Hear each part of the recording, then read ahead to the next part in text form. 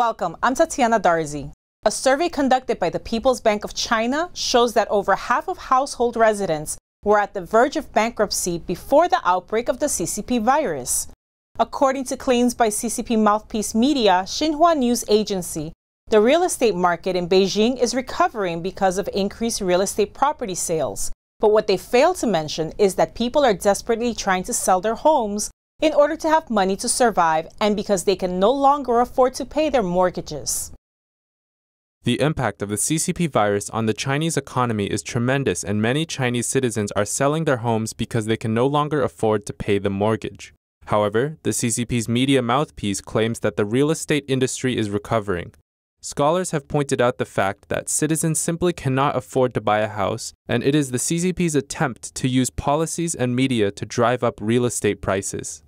The CCP's mouthpiece media, Xinhua News Agency, recently claimed that real estate in Beijing was recovering and that the supply and demand of housing showed signs of recovery in March and April. They claim that it is hopeful that a speedy recovery happens in the second quarter of the real estate market. Yet, the People's Bank of China published a 2019 China Urban Resident Household Asset and Liability Survey at the end of April, indicating that more than half of the household residents were at the verge of bankruptcy before the CCP virus outbreak, and that 70% of their assets are in real estate, and more than 56% of real estate has mortgages. In other words, their houses will be taken away by the bank when they stop paying their mortgages.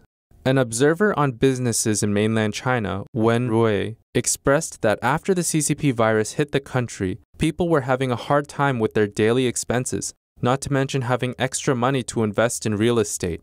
He believes that the so-called recovery is a ruse. People want to get rid of their homes and turn assets into cash if they are planning to move abroad. Right now, there are many people who are doing exactly this, but there are no buyers in the market, so the government wants to do a little demonstration depicting that the real estate market is doing well. But in reality, this is fake, and it is impossible for the industry to be in good condition now. Online videos uploaded by netizens show that Chinese people are now trying to sell their homes by listing them as second-hand houses, causing a decline in the house prices. Duan Xiaoyi is a Chinese economist who referred to the recovery as the result of some interest groups trying to manipulate public opinion to drive up house prices. After all, China is a country where policies have a big impact on the economy, and the interest groups who are in power legitimizes a lot of outcomes they hope to receive. Many people among the high-profile CCP officials are blaming the United States every day, but they have sent their children to the U.S. and transferred their property to the United States. If they want to sell their house at a good price, they need to come up with a policy that would make it easier for buyers to take over the property. Wen also indicated that it is unlikely for the CCP to successfully use the real estate industry to boost up the economy because of China's economic problems, including the pandemic. They are actually caused by structural problems in the political system. Wen Rui reminds people that the Chinese Communist Party lies and that they should not fall into this trap. A woman in Wuhan has been followed and stopped by police officers and community workers after being interviewed by a BBC reporter. The reporter only asked a few questions regarding the Wuhan residents' viewpoint, and for this, she was intercepted and taken away by force, causing irreparable damage to her shoulder that made her unable to work. Around 5 p.m. on May 22nd, Wuhan petitioner Miss Iris was intercepted by more than a dozen policemen and community workers after she did an interview with a foreign media reporter. Related videos were quickly spread online.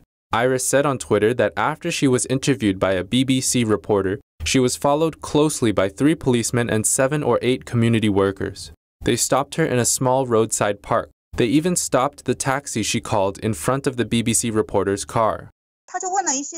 He just asked some views of Wuhan residents. I just expressed my own thoughts directly. I didn't exaggerate anything, and I didn't know that they would come to intercept me. She asked, "Are you trying to expose your ugliness?" Iris said that the police and community workers wouldn't let her go and pulled her away. She called a taxi, but they blocked the front of the car, not letting the taxi driver go and even threatening him. Iris revealed to reporters that last October, the Wuhan metro was under construction near her house, which made cracks in her house, making it unlivable. She went to the subway office to defend her rights. However, her shoulder was torn by community workers, causing irreversible injuries which made her unable to work until now. Despite filing complaints many times, she didn't receive any response. But after accepting an interview from a foreign media, suddenly a community worker called her, saying that they would resolve some of her claims, but they only reimbursed some medical expenses from the early stage. Iris said that her road to defending her rights is so bumpy. For example, I went to the office for letters and calls. The person I was going to file a complaint with was the person who responded to my case. What kind of effect do you think it would have? No effect at all. They even fabricated the responses to petitions. They are totally unsupervised. I think it's so scary. They're putting on shows themselves. Iris also tweeted that she is really patriotic and hopes that the political system will be more open. Based on this principle, she only gave some mild criticism in a limited scope. But because of it, she had such an unexpected experience. It made her feel scared. The wife of an illegally detained human rights lawyer has been monitored and followed during China's two-session meeting. There were also times that she wasn't allowed to go out. Her husband was arrested by Beijing police in January 2018 for representing Falun Gong practitioners and wasn't given trial. He hasn't been heard from since. Chinese human rights lawyers and their families have been under tight control during the Chinese Communist Party's, CCP's, two sessions. Among them is Xu Yan, the wife of Beijing lawyer Yu Wensheng, who was arrested in 2018 and hasn't been heard of since.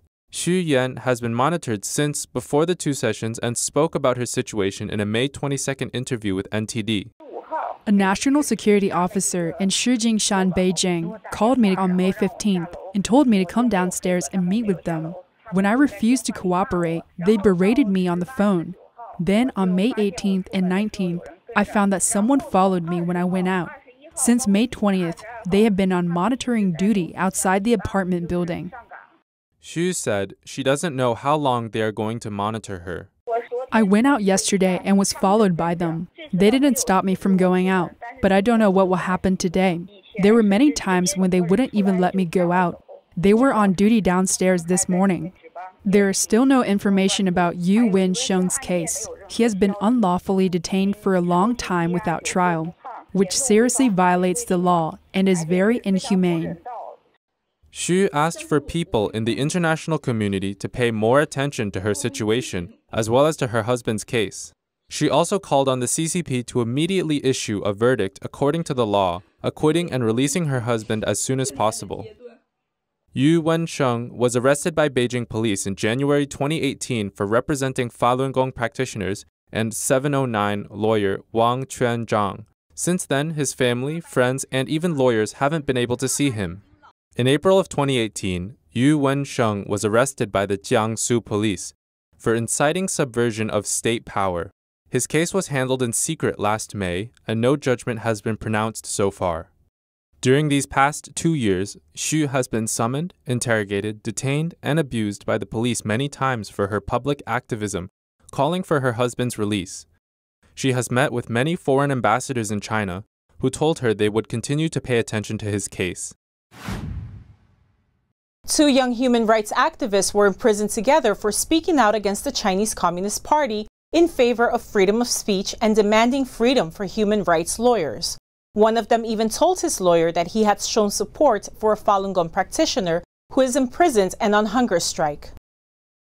Zhang Pancheng, a young man who recorded a video to publicly criticize the CCP's one-party dictatorship, was released from prison on May 20th.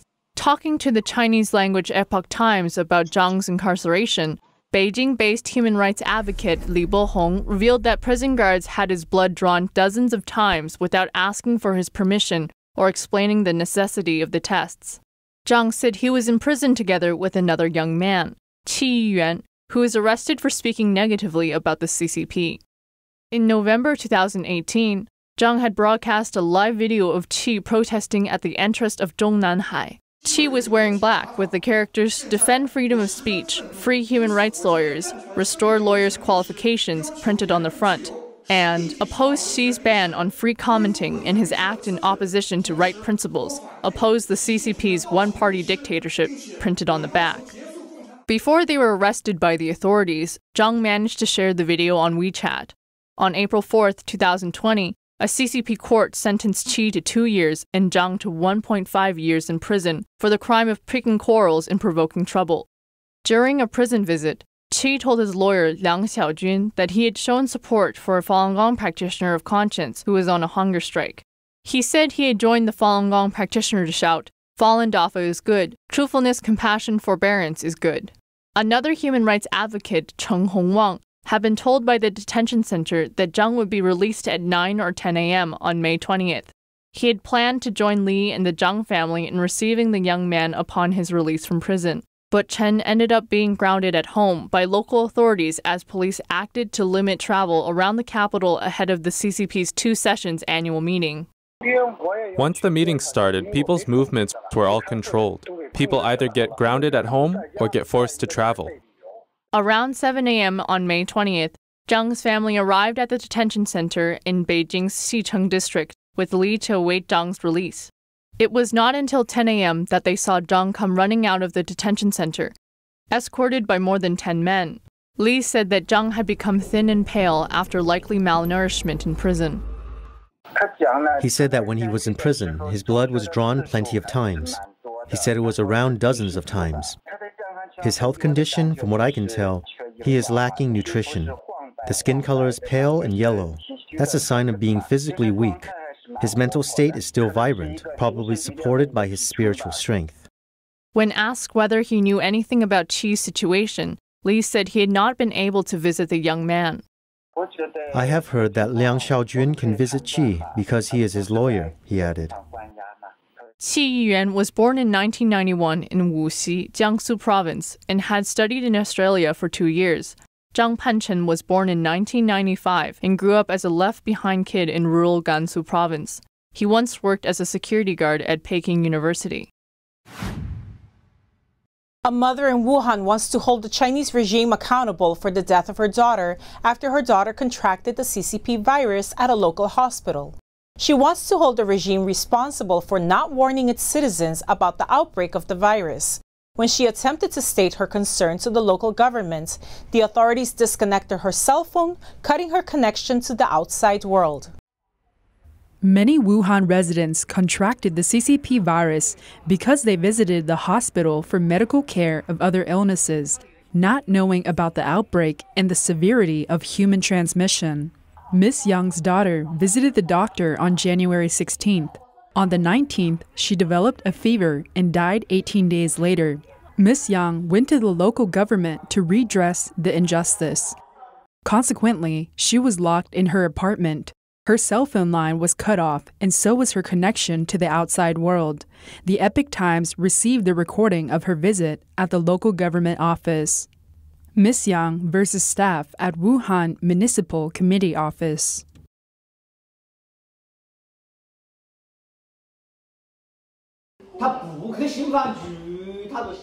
She won't go to the petition office. She insists that she's not petitioning.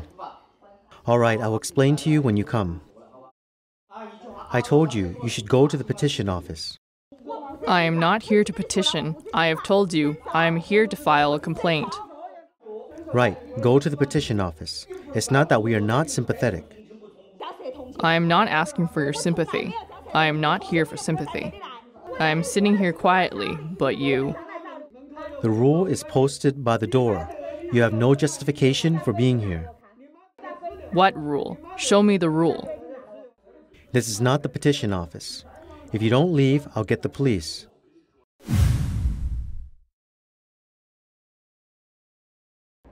Go to the petition office. We can't help you here.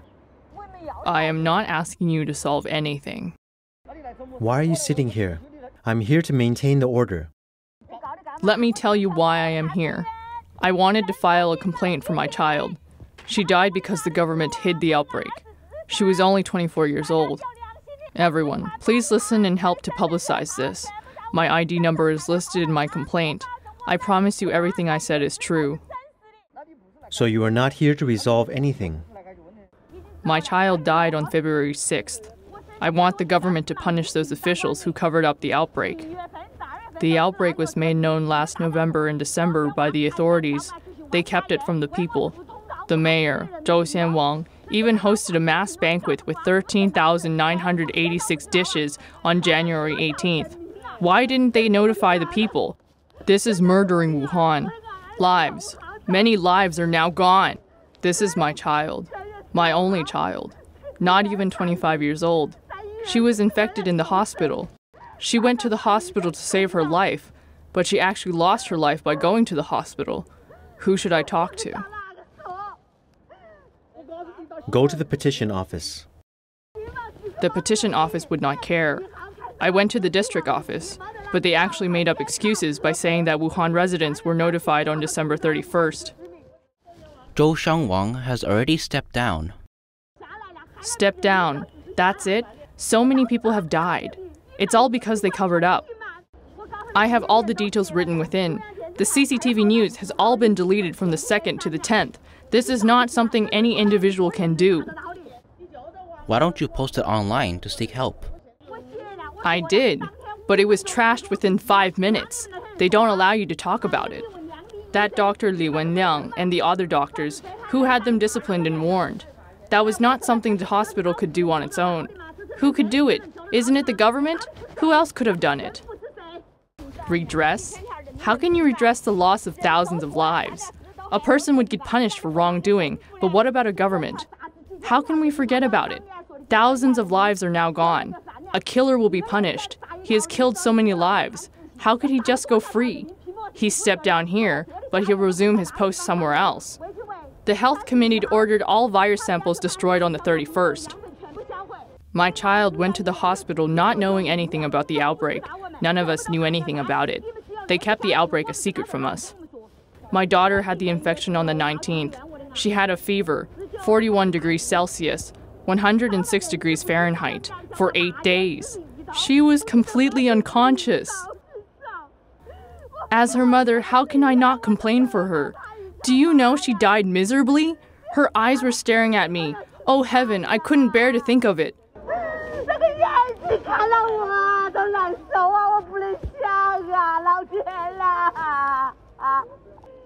My poor child, who can help me? Good heaven, give my girl back to me.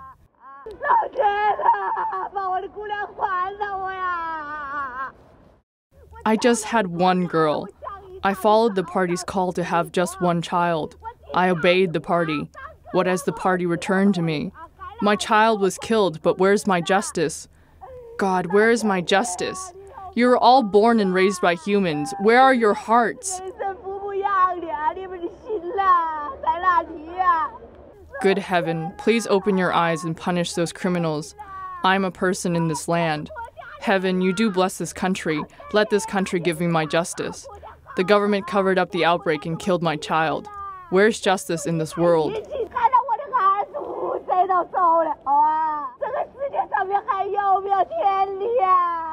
It was Mother's Day yesterday. Mothers, please spread this for me. The government covered up the outbreak and killed many. It killed my girl. Heaven, help me.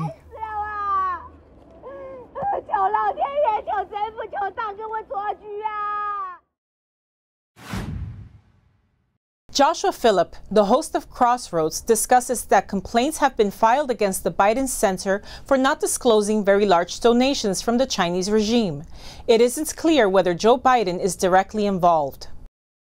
And just recently, it seems the Biden Center is getting caught up in some of this controversy. First up, we have the National Legal and Policy Center, which just filed a complaint against the University of Pennsylvania and the Biden Center for undisclosed, what they call Chinese mega donations. Since 2017 alone, when the Biden Center opened and after Joe Biden announced he was running for president in April 2018, the university received over $70 million from China, of which $22 million were listed as anonymous. And it continues, federal law requires the disclosure of the source of all donations over $250,000. Now, just being clear on this, it's not clear whether Biden was directly involved in this, and the issue of universities accepting large donations from China, including undisclosed donations, is one of the major topics in the U.S. right now. To watch the entire video on Crossroads, please visit the link below. The following charts show you the most recent numbers regarding the CCP virus pandemic.